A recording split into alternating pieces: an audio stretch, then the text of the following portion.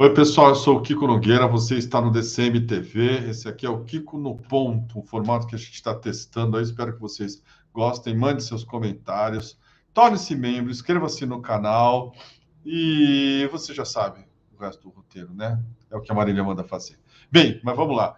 A pataquada, a palhaçada bolsonarista do dia, essa história aqui do ministro Ricardo Salles inventando um prêmio Nobel da Paz para o Bolsonaro, justo o Bolsonaro, miliciano, aquele vagabundo, aquele homem violento, ganhando o prêmio Nobel da Paz. Porque, segundo o Salles, numa fake news,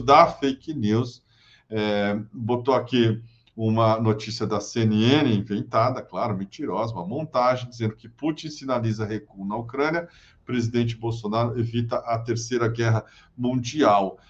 Essa brincadeira aí, que na verdade está tentando fazer engajar as redes sociais, não colou. Quando não colou, quando a própria CNN Brasil foi para cima e disse que isso aí é fake news, ele sai com a alegação de que era só um meme, sabe aquela coisa? Não, era apenas uma brincadeira, né? E foi crescendo, crescendo, me absorvendo, e agora está lidando com a tentativa de explicar a piada estúpida e mentirosa que ele contou. Sim, era uma fake news. O Bolsonaro chegou a Moscou hoje, foi recebido lá com os militares, enfim, como qualquer outro presidente, e tem imagens até que eu queria dividir para vocês. Olha só. Em Moscou, o presidente vai ser recepcionado aí com honras militares. Lembrando que as relações Brasil-Rússia foram estabelecidas em 1828, quando o Brasil se tornou o primeiro país da América do Sul com o qual a Rússia formalizou relações diplomáticas. As relações foram alcançadas ao patamar de parceria estratégica em 2002.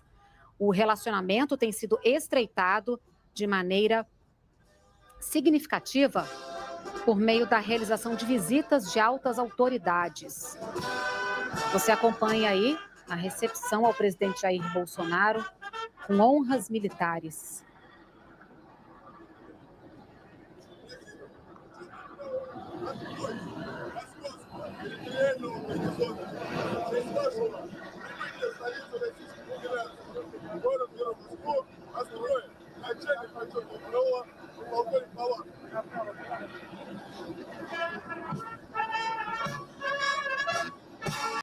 É isso aí, vocês viram como é que foi a recepção ao Bolsonaro. O Putin não estava no aeroporto, uma coisa que poderia ser possível, sim, se fosse alguém mais importante do que esse sujeito barrigudo, você viu ali, sem qualquer tipo de, enfim, presença, né? O Bolsonaro é uma figura desprezível até do ponto de vista da apresentação dele. O que ele foi fazer lá e como é que se deu essa reunião? Tem interesses comerciais, tem um monte de coisa, mas o New York Times hoje saiu com uma matéria interessante a respeito de como a Rússia está ganhando espaço no antigo quintal dos Estados Unidos, que é a nossa América Latina. E diz o seguinte a reportagem: durante a presidência de Donald Trump, os Estados Unidos e o Brasil estiveram mais próximos do que nas últimas décadas.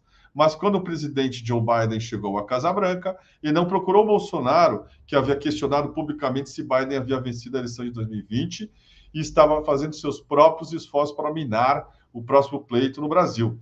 Bolsonaro começou a pedir às autoridades dos Estados Unidos um convite para Washington, ou pelo menos um telefonema do novo presidente, de acordo com 2 altos funcionários dos Estados Unidos que insistiram no anonimato na matéria. Tá? Bolsonaro alertou que, se não ouvisse o presidente Biden, se não tivesse um sinal, buscaria uma cúpula com outra potência mundial, disseram essas fontes aí ao jornal nova-iorquino. O senhor Putin, eu gosto de como o New York Times usa assim, o senhor, né? Na época estava fazendo propostas mais intensas para o senhor Bolsonaro. Os 2 presidentes discutiram uma potencial expansão no comércio e acordos sobre ciência e segurança, disseram essas autoridades aí dos Estados Unidos. Então, em dezembro, sem nenhum telefonema de Biden, as tensões crescentes na Europa Oriental se ampliando, o Bolsonaro aceitou o convite de Putin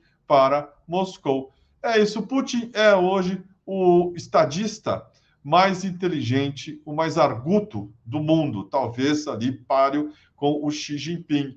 O Bolsonaro é um estúpido que tentou chantagear o Biden, dar um sinal para ele, abanar o rabinho depois de ter apoiado o Trump. O Biden mandou ele passear, ele combinou esse passeio lá em Moscou às nossas custas.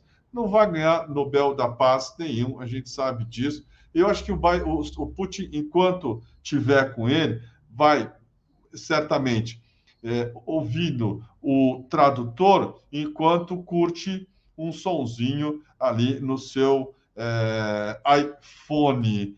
O Bolsonaro não terá o Nobel. Agora, o prêmio Ignóbil é dele, né? É isso aí. Spassiba, nas drogas. Tamo junto, até a próxima. Valeu, pessoal.